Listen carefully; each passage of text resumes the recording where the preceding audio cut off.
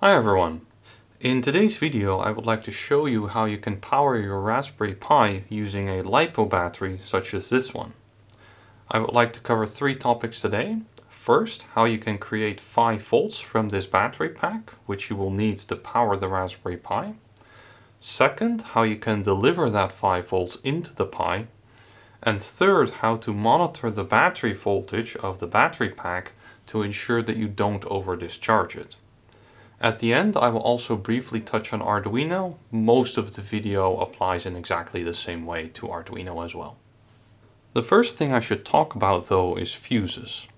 If you have a dodgy connection somewhere or a short circuit, then a LiPo battery like this one easily has enough oomph in it to turn that into a fire.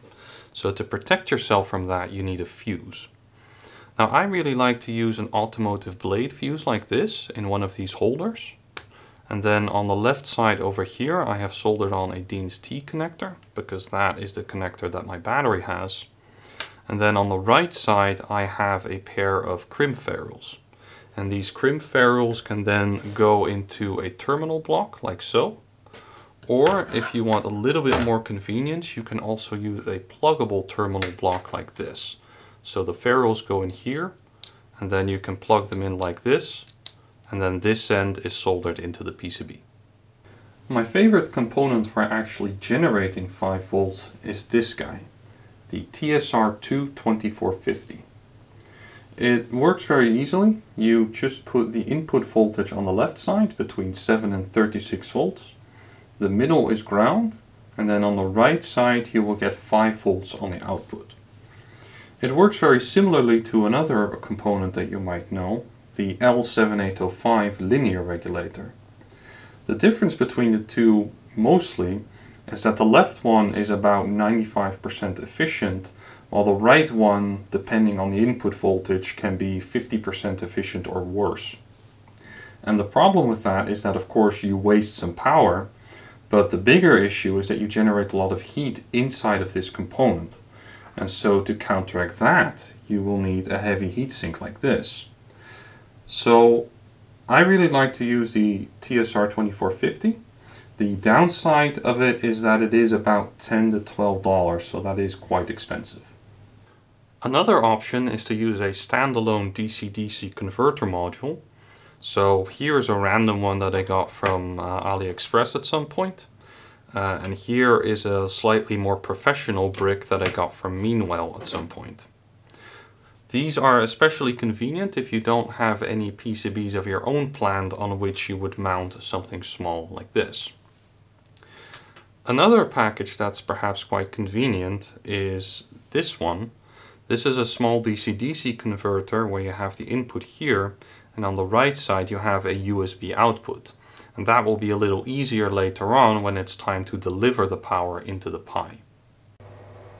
The final option relevant to RC aficionados is the battery eliminator circuit output from an electronic speed controller.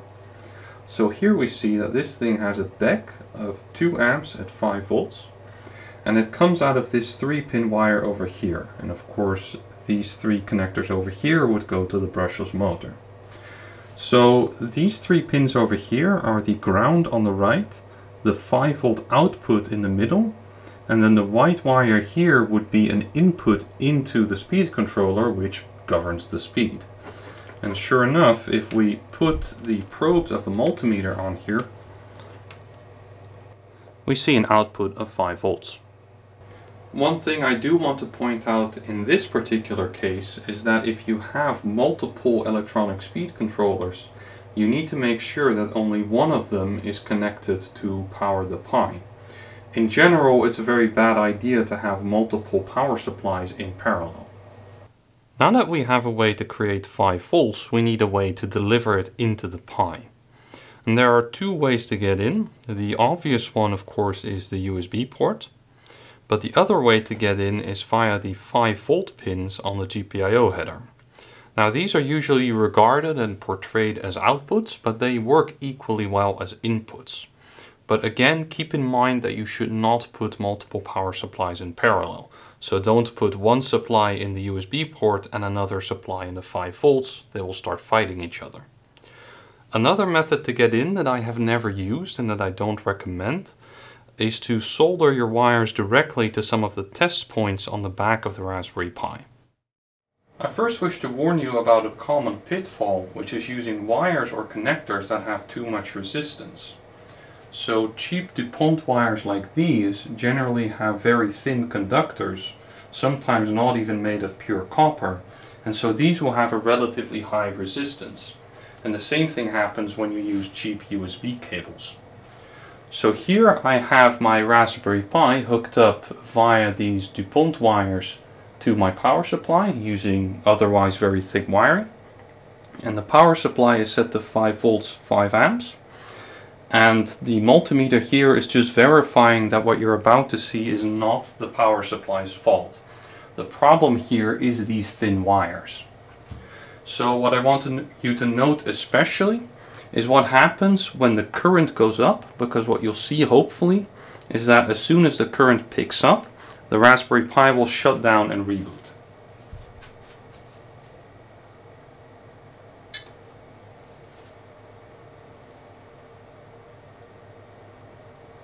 So the lightning symbol is already visible, and the current will now increase.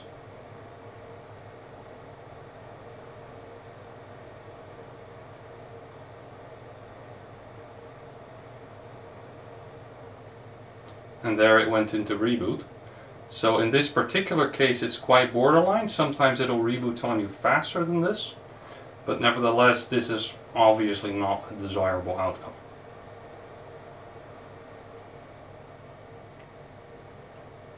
And it will just keep on rebooting and rebooting like this. Let's go over what just happened. We had a 5 volt power supply connected to the Raspberry Pi, but we connected it via a few wires that had a lot of resistance, and I just measured them to be 0.4 ohms on the wire going to the positive side and 1.7 ohms for the wire coming from the ground side. Now, if the current is quite low, like 100 milliamps, which is roughly the current we saw at the beginning, that means that the drop is 0.1 amps times a total of 2.1 ohms is 0.21 volts. And that means that the Raspberry Pi sees about 4.79 volts. And this is not ideal perhaps, but it is enough for the Pi to work on. When the current rises though, the voltage drop increases, and at the end we saw a current of about 600 milliamps or so. And in that case the voltage drop is 1.26 volts. And at that point only 3.74 volts is left for the Pi to work on. And this is simply not enough, so the Pi shuts down. But the moment the Pi shuts down, the current goes back down again, and then we're back into the first situation where there is enough voltage for the Pi to work. And so then the Pi starts up again. And this process simply keeps repeating over and over. Even if you have good wires, you will still get some losses. And many of these purpose-built power supplies for the wall socket that you will get for a Raspberry Pi actually supply slightly more than 5 volts. In this particular case here, we see this supply supplies 5.2 volts to compensate for the losses in this rather long wire. And going back to the Meanwhile power brick that we had, you can turn up the adjustment potentiometer slightly, again to compensate for the losses in the wires. One option for delivering the power to your Pi is to use a USB cable like this one. Again, for the sake of the resistance, try to get one that is as short as possible and has power conductors that are as thick as possible. If you buy the cheapest one you can find, you can get something as bad as 30 AWG on the power conductors, but a good USB cable will have something like 24 AWG, and if you specifically look for it, you can get 22 and 20 AWG. Now, for actually connecting this to the supply, you have a few options. Of course, if you use this buck converter that we've seen before, it's straightforward. You can just plug it in right here. And what you can also do if you have something like a TSR2450 on a PCB is you can just add a USB-A output port to the PCB. Another option you have is to just cut the cable in two and then expose the two power conductors. and then you can, for example, add crimp ferrules to those, and then you can put them into a screw terminal or a pluggable screw terminal like this, which is again fairly simple to use. Another option is to use a micro USB to terminal block adapter like this one. All you have to do is plug that into the Pi, and then you can connect your 5 volt and ground to the outer pins.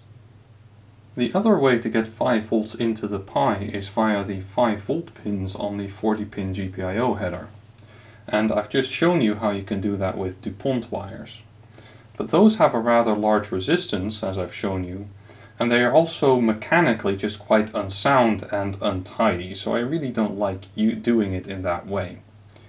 One method that I do like is using a hat, such as this Adafruit Permaproto hat.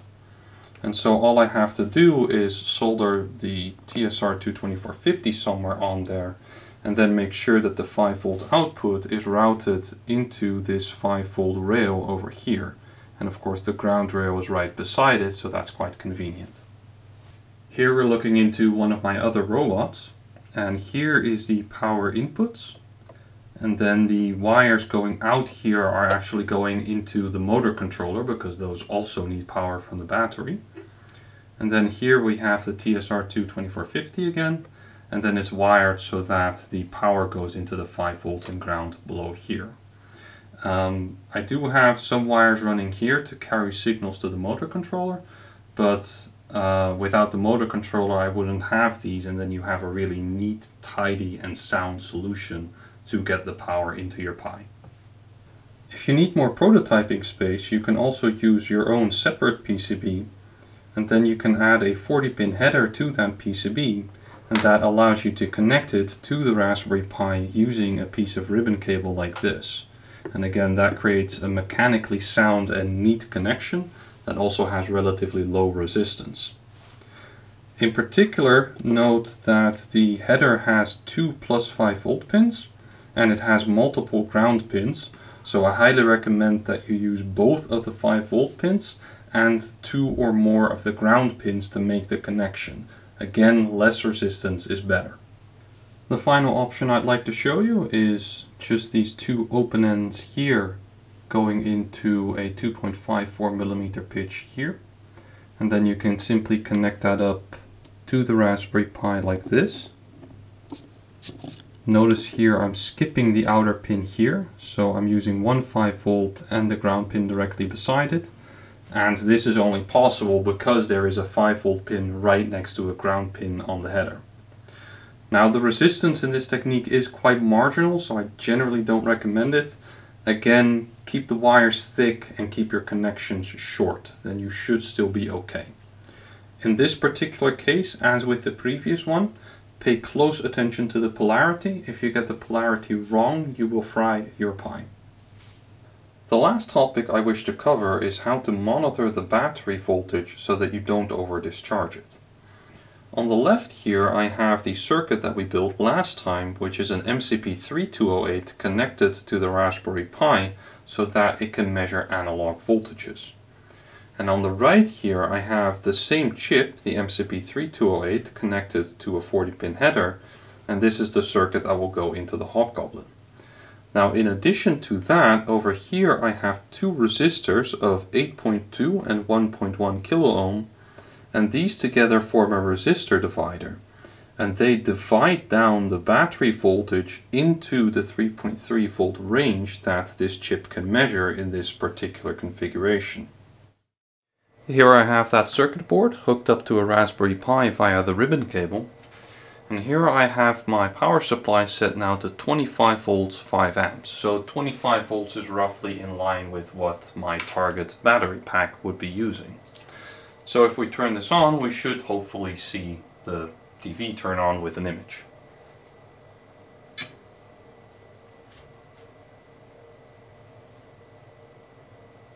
Here is basically the same code as last time. So we read the channel from the MCP3208 and then convert it to a voltage. So that is the voltage that the MCP3208 is actually measuring. And then we multiply it by the resistor divider, and that gives us the actual voltage of the battery pack.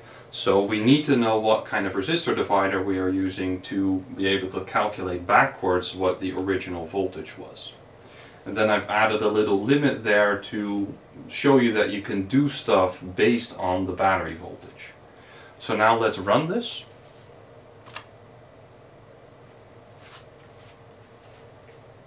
And so now you see roughly 24.8, 24.9 volts.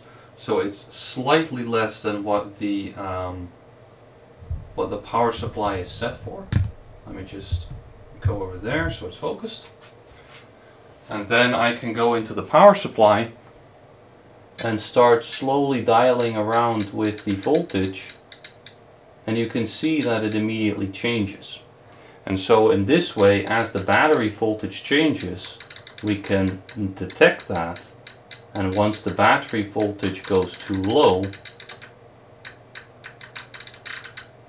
we can start giving a warning like that. And of course you can also take other actions such as disabling your motors. Let's finally talk about the Arduino boards. Both of these boards have a USB input, just like the Raspberry Pi, and it works in the same way. And both of them also have a 5-volt input pin that also works exactly the same way as the Raspberry Pi's 5-volt pin, in that it's usually regarded or used as an output, but it works as an input all the same. Now, earlier in the video I described the L7805 as a basically less efficient version of the TSR22450. And both of these Arduino boards have a component like the L7805, the AMS1117. And so it's over here on the Mega, and on the Nano it's on the back side here.